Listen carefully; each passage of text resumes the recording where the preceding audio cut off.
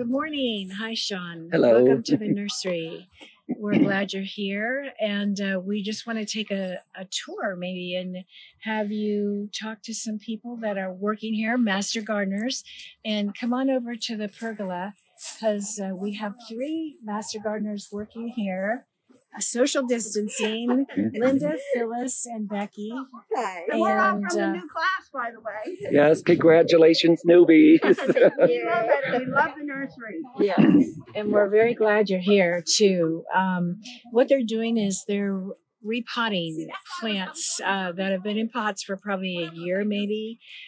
We hadn't been able to get to them because of the short-staffed issue and having been closed also last spring.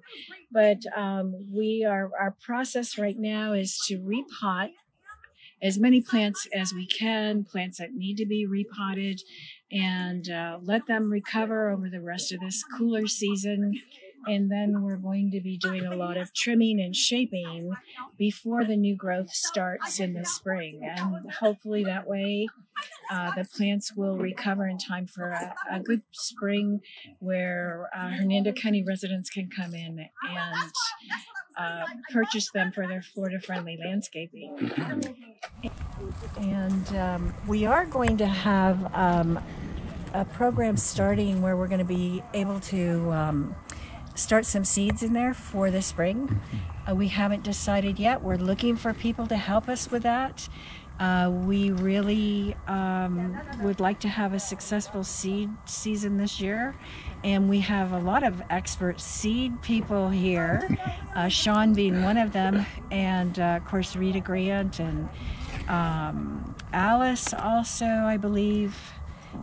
So we can go to those people for our resources and help with getting solving some of the problems we've had in the past.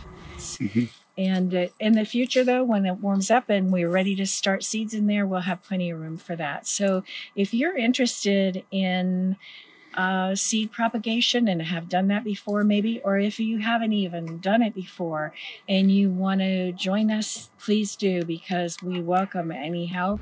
This is one of our display gardens, and we have been working on this, not recently because of all of our issues with not enough help here, but we are hoping to be able to put some more plants in here on display, because the plants will look so much better in the ground, out of the pots, and the residents will have a better idea of what each plant is going to look like in their own garden at home.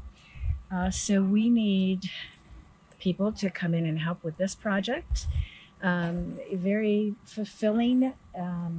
It looks pretty sparse right now, and we really could use more people to help us with that. We'd welcome you. Okay. This central area is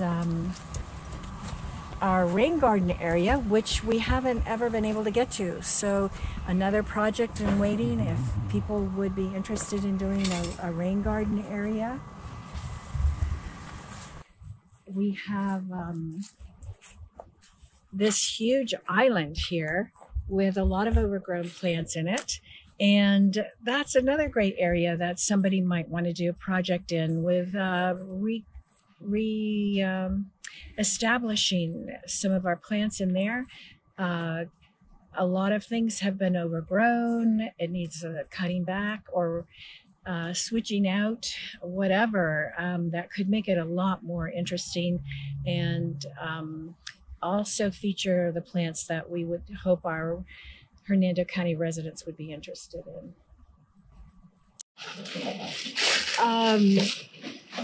One other thing, or a couple other things to mention, are different projects that we have right now that are going to be going on within the next week. On January 11th, we actually have people who have volunteered to pressure wash our buildings. And that includes these 3 right here, and it includes our office shed. So we've asked for people to come and help. If you have a pressure washer, you could bring it. We have things that we do like that every so often, and we always need more help.